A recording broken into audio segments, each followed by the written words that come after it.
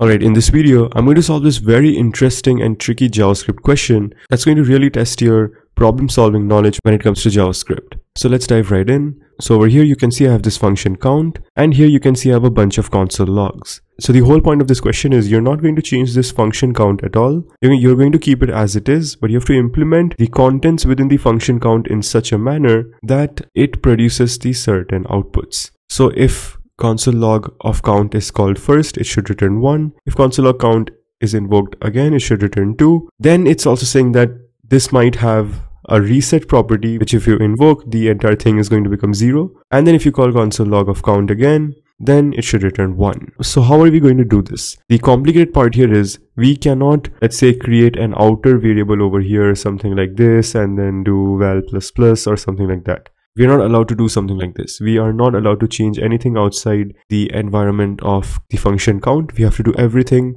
right over here. Basically, we have to create a function count that allows us to do all this. So it's pretty confusing because you would wonder that without having a global variable, how are we going to call count twice and hold its previous value and then return its new incremented value? Or how are we going to use something like count.reset? Because when count is invoked, if it can return a number, how can it also contain a reset property? It's pretty confusing. So basically this function also returns an incremented number as compared to its previous value, and it also has a reset property. Now that's pretty confusing if you think about it. How would you go by this if you can't create a global variable outside the function count? Or there's no point of creating a reset object over here because this is not how JavaScript works syntactically. And how would you differentiate between when we call count, we should return the incremented value versus when we call reset, we should call the property reset? How are we going to do that? Because this is not going to work, right? If I do something like this, but this won't work. So let's say I do something like console.log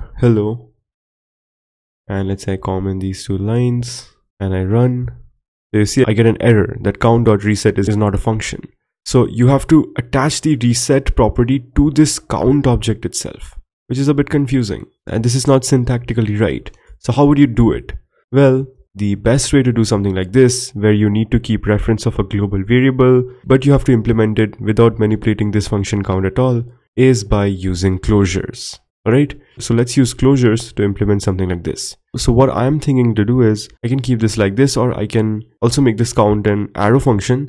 Remember, the whole point is you cannot create anything outside of this environment, but the count needs to be a function. I can make this an arrow function as well, right? That doesn't matter. So let's say I can do something like const count.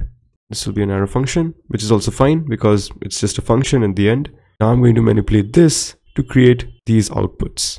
So in closure, if you remember how closure works, that closure always returns a function, all right? And that function holds a value as a reference in its global context. So in this function itself, we can return something like a function like this. We can return something like this, and we can create a value over here. Let's say something like let counter equals 0. And this value is always going to be this function's global value, all right? But at the same time, we're ensuring all of this stays within this count function. So nothing is present outside of this count function. And when we invoke this, everything within this content should invoke and work. So now it's evident that count is a function. So when I do console log count, I need 1. Now, how is that going to happen? So what I'm going to do over here is, notice this, I'm going to take this counter, I'm going to paste this here, and I'm going to increment it. All right, and let's say I'm going to return this value. So return ++ counter. All right, so now let's just see what happens if I just console log this. If I do a run, you see, so count at the moment is nothing but this function.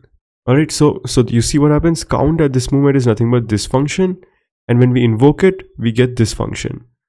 So count is this function right now.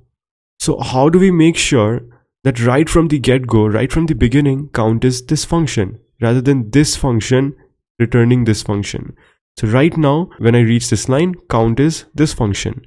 When I invoke count, this entire function returns this. So when count is invoked, we get this function returned, as you can see over here. But we need to make sure that when we invoke this, we are able to invoke this right away so that we get the updated counter value. Now, how would we do that? Well, to do that, we can use something called an immediately invoked function, where what I'm going to do is I'm going to directly invoke this right at the starting of our application itself. I'm going to do something like this. So I'm invoking this right away. So when const count is equal to nothing but the result of this function. So this function that count was, since I'm using an iffy, I'm immediately invoking this function. So const count is going to become the result of whatever this function returns, which is this function.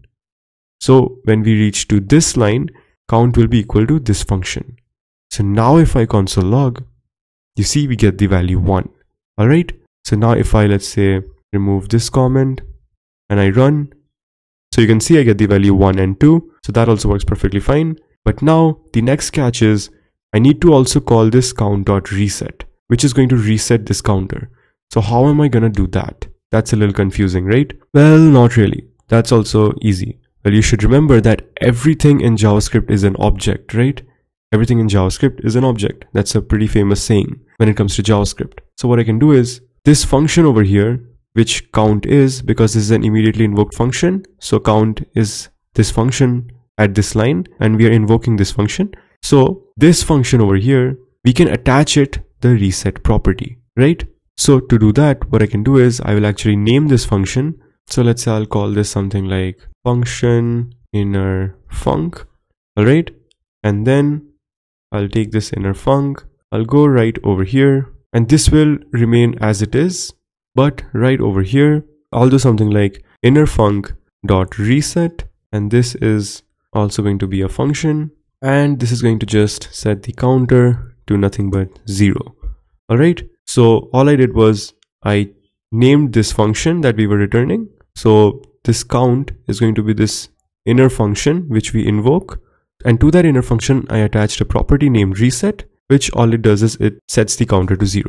And because functions are also an object, because everything in JavaScript is an object, I can attach a reset property to the function as well. So now if I just run, I should get 1, 2, then it should become 0 because count.reset has been called. So let's see if that works. Oh, sorry, my bad. This is just a normal function, so we don't really need this arrow over here. My bad.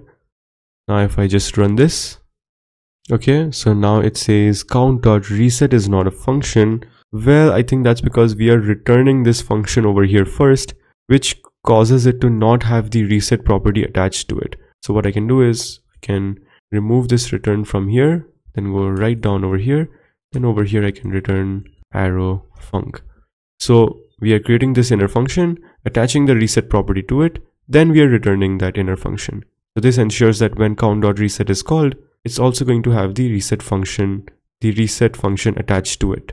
So now if I run, there you go, you see I get something like 1, 2 and undefined.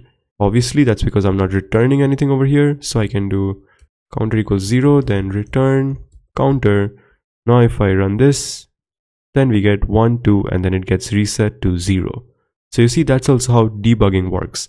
With every single line you implement, you can also try to understand what mistakes you have made and you can constantly keep on fixing it. That gives you a more real-time approach of thinking rather than memorizing the solution and then just implementing it. So then after this, let's say what happens if I just invoke console log count once more after resetting the values, we should be getting 1 over here. So if I run this, you see we get 1, 2, 0 and then 1. So 1, 2, 0 and then 1.